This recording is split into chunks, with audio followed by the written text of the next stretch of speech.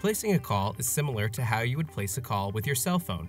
You do not need to dial 9 to get an outside line, or a 1 for long distance, or even dial an area code if you are calling someone locally. To place a phone call, you simply pick up the receiver, dial the number, and then press dial. If you do not press dial, the phone will wait 3 to 5 seconds before it sends the call through. The reason for this is to make sure that you are finished dialing. If you do not press dial, there will be a long pause before the call goes through, which can make the phone appear to be unresponsive or slow. There are some shortcuts that you can use to bypass the need to press dial.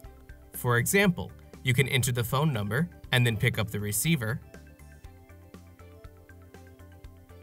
or you can enter the phone number and press the speakerphone button to access your speakerphone.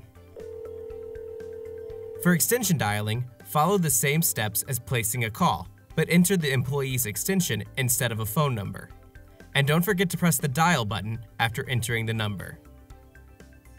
Depending on the model of your phone, you will have at least 3 green buttons lit up when the phone is not in use. If the buttons are ever orange or not lit, that means that the phone is not registered and you need to contact Snapcom support to fix it.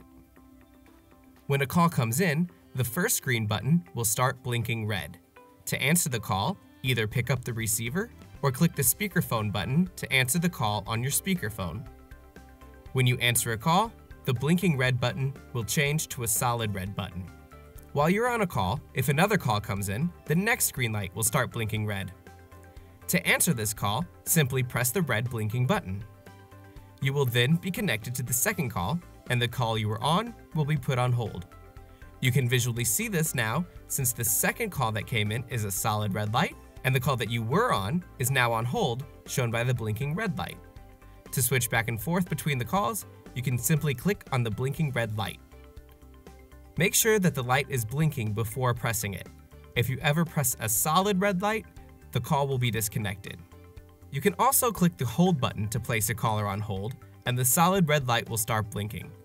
When the caller is on hold, they will hear default music, or if you provided Snapcom with your own recorded music or message, it will play that instead. To pick up the call on hold, simply press the blinking light.